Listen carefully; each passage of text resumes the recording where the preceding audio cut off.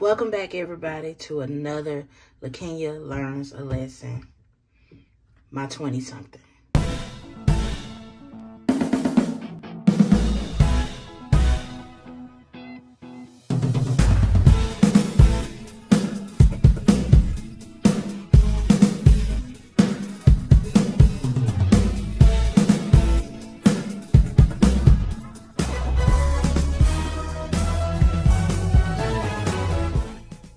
Well, let's get to 23.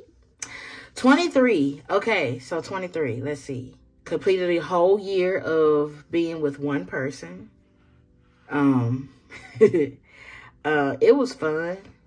It was cool, you know. Going on to that second year. During this time, I was not in church.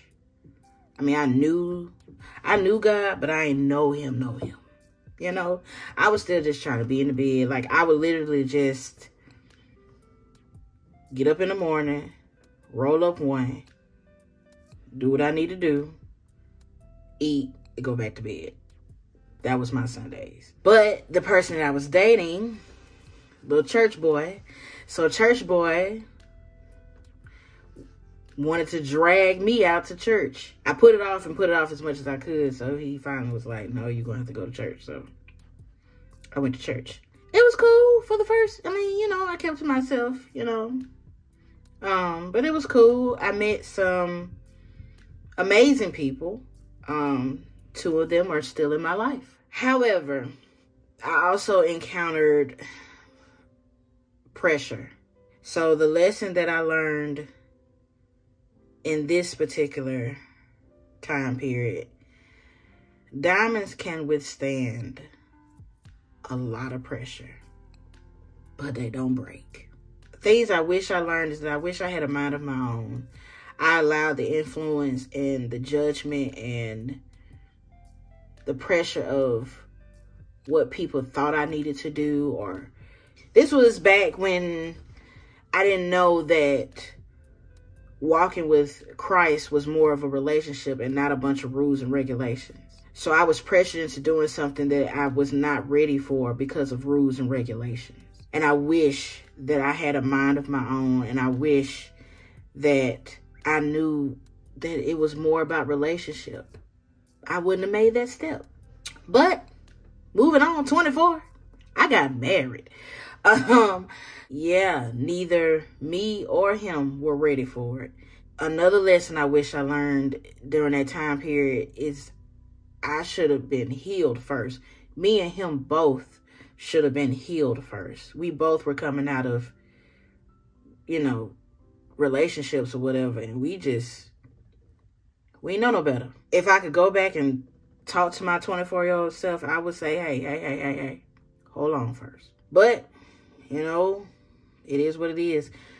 25 come around, married, don't know what I'm doing marriage all wrong on both ends. I end up losing my apartment, evicted, homeless.